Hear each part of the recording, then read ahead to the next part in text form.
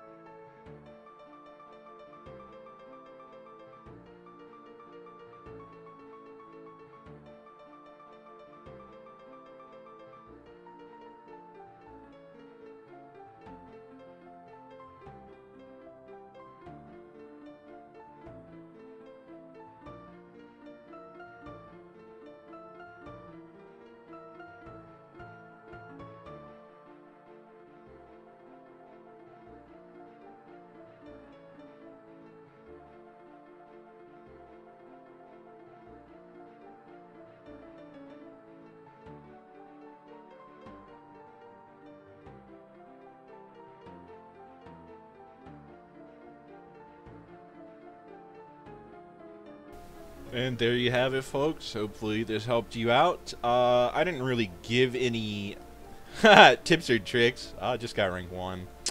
That's pretty funny. Well, I did give a little bit of tips and tricks here, but I got rank 1. That's freaking hilarious.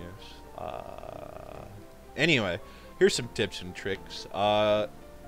If you have a non-trial Javid yourself, pro tips, it's good because then you can make his speed higher and get more rotations in, but that will raise your turn limit. Also, he is max abilimon in the trial, so take that in mind. Ashley is pretty cool. Please put her on the highest attack possible if you're going to use her. You do need a failsafe such as Ahmed or Ollie, or otherwise, yeah, you're going to die on wave 15. You could put Mona higher speed than Jongman because the way Mona works with her S1 and S2, her AI is pretty good. So if you want to make her a higher speed than Jongman, it's pretty good too. But the Nether Balloon procs clear up the waves as well. Just could be like the timing of the ability resets could muck it up a little bit. But anyway, I hope you guys enjoyed this video. I'm not going to make it longer than it has to be.